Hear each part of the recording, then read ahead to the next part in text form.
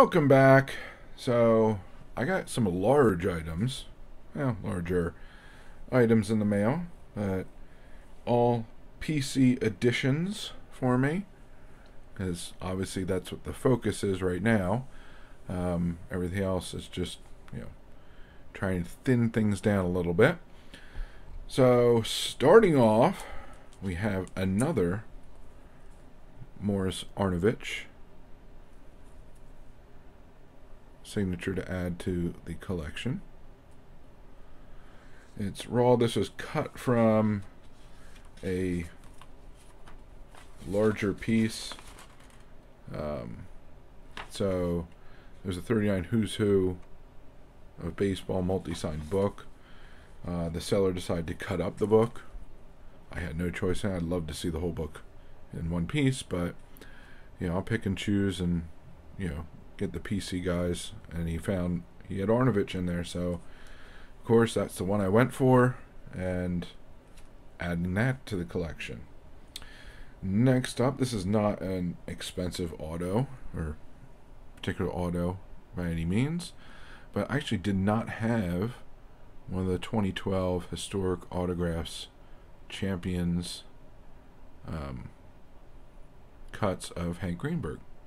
So I figured this was a good price. The seller took half of what their asking price was, because it's been sitting for a long time, but half was reasonable in my eyes, and they accepted it. So I had this one. Signature's only an 8, just because there's a little lifting at the end and gap in there, but still looks good. That's the back of the card. The early days of Historic Autographs. But another Greenberg slab to add to the collection. This was a rather unexpected purchase. This is 1966 Bazooka full box. Just great authentic. But it has the Koufax on there. And you saw the 64, 65 panel. I forget which. Kind of sad right now. That I purchased previously. And this one came up. Now that was graded a 4 for the whole panel of the 3 cards. This came up as a complete box, which is kind of fun. And it was the same price as just the panel graded a 4. So didn't have this particular one. I don't have the 66 Bazooka Koufax, so this is the example I have. And it was actually much more cost effective to just get the whole box, because you really don't see the complete boxes too much. Just the slabbing for this thing is quite pricey these days. So I figured I'd add that, and again, it was a good price, so I can't really turn it down. And then the rest of the way, we have some photos. So this was actually an eBay purchase.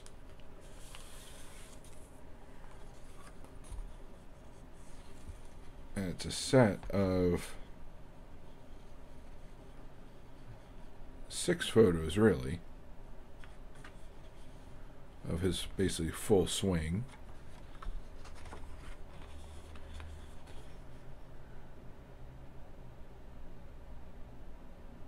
And this is as he was chasing Ruth's record in 1938. So it's got all this markings. Really just a fantastic collage. So we'll go through step by step. Basically seeing the pitch. There's the start of the swing. Point of contact of number 3. There's the follow through.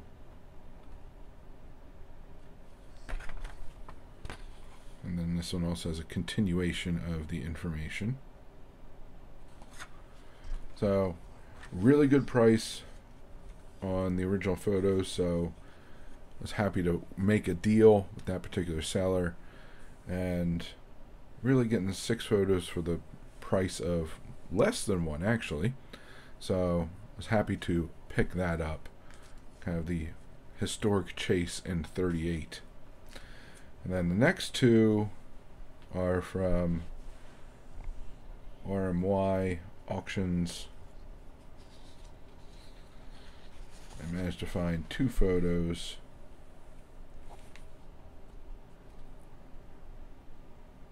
So 1940, Greenberg hitting his first home run of the season. Gotta love the photos with all the stuff written on the back. So his first home run of the 1940 season, crossing the plate. And the second one is in a bit rougher shape, to say the least. Also 1940, practicing in the outfield as he got switched there. Obviously this was used a few times over the years. 1940, 1950, 1968.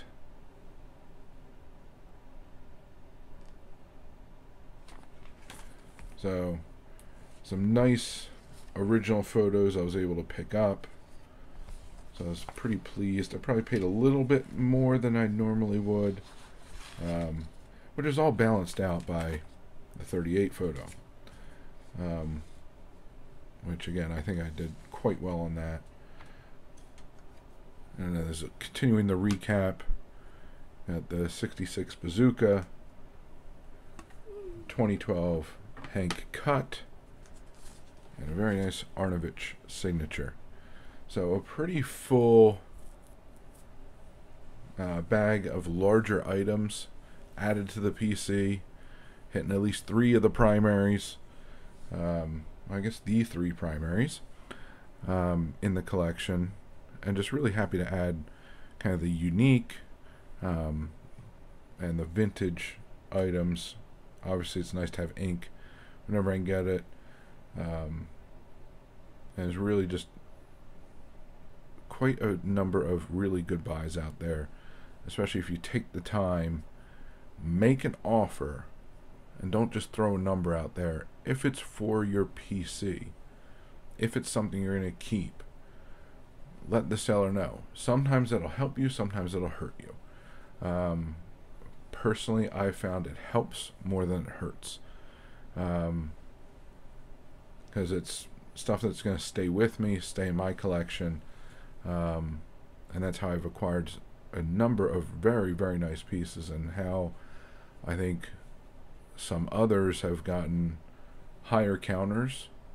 I know at least a couple examples where people have gotten higher counters on the same item than I would, or they would just accept my offer even though someone else offered them a little bit more, or sometimes even the same price. It really depends, I guess, who's on selling it. A lot of this, eBay is full of both people that are doing this as a means to support themselves, but also a lot of people that are just doing this as a side hustle, hobby, whatever you want to call it. They're the collectors first. So in those instances, a lot of them, they just want it to go into a collection. And I've had notes coming back to me reflecting that. So, again, happy to add all these to the collection. I think it did very, very well. Price-wise, we're talking prices of before the big boom of 2020. And so, they'll stay in my collection. This one I might get slabbed. These will go in my binders. And then these will go in my respective boxes for Koufax and Greenberg. So that's what I got for you this time around. And until next time, please remember to collect what you enjoy what you collect, and don't let anybody, especially the market or YouTuber, dictate that to you. And most importantly, have fun, and have fun by being active in this community. So find your way of participating, whether it's making videos, watching and commenting, going to live streams, group chats, going to LCS or local card show, or simply talking about the hobby with family and friends. The more you put into it, the more you'll get out of it. The more you'll learn, the more your PC will grow, the more people you'll meet, and the more fantastic friendships you'll form. So I thank you very much for joining me. Hope to see you again. Have a good one, and bye for now.